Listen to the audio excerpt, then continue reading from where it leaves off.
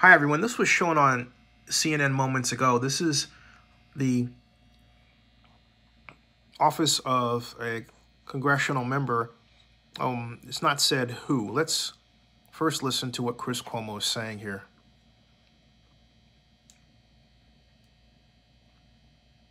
Absolute turmoil. Where will it take us? This is what happened after. And by the way, we got lucky today in terms of what happened in that Capitol building. It could have been so much worse.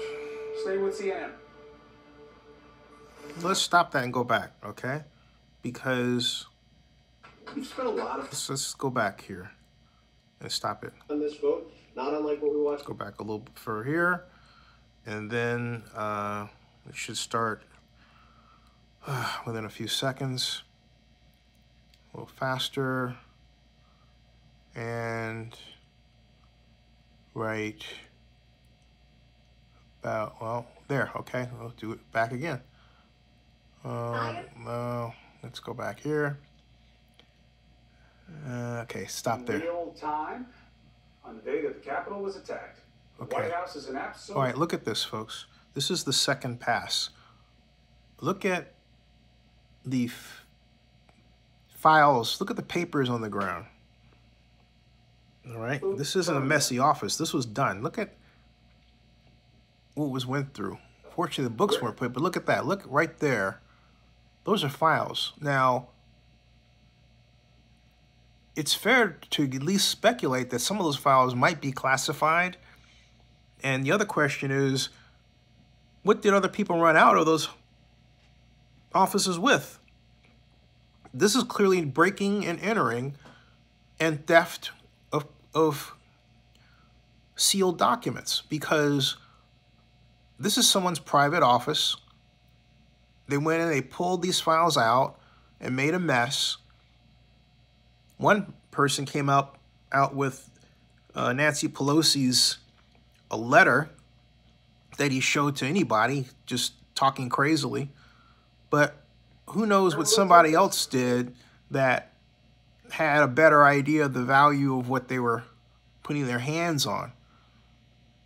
This is an outrage, and for this to be taken as lightly as it is, considering that this is the Congress, is ridiculous. I mean, you can tell they work overnight, because you see that frame right there? That's a rollaway bed. That means people working overnight and trying to get their work done. That's a rollaway bed. And these are all their materials for all of their meetings. On the floor, that basket is empty. What was in it?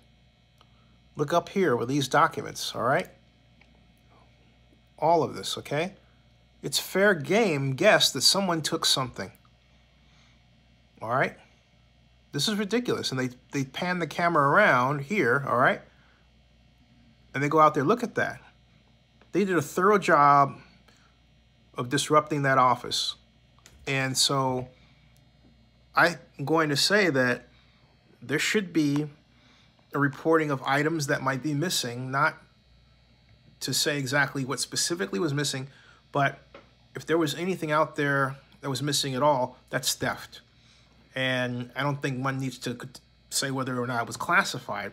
The simple fact that it's gone is damage in and of itself. But there's a distinct possibility they could have taken something that was classified. That is horrifying. All right? And not only that, these folks are paid actors. Okay? Paid actors. The media is so ridiculously base today that they get caught up in what someone calls themselves, and they reflect social media. It doesn't matter whether or not someone is Antifa or QAnon. What matters is what they did and who paid them. All right? But the media actually aids this. This doesn't matter, the media. They aid the game. So you're dealing with somebody that, in a number of cases I've seen, has a stage name, obviously. There's no previous track record in the name that you would normally expect. And yet, media organizations, Channel 7 in the Bay Area did this with Victor Nabi. They didn't check him out. They just assumed he was who he said he was. He didn't live in Oakland at all. But they reported him as living in Oakland. This is the guy that was responsible for the hangman noose harassment at Lake Merritt earlier last year, okay? It was sloppy. And this just goes on and on and on. It's ridiculous. Subscribe to Zinni62 and bookmark Oakland News now for more.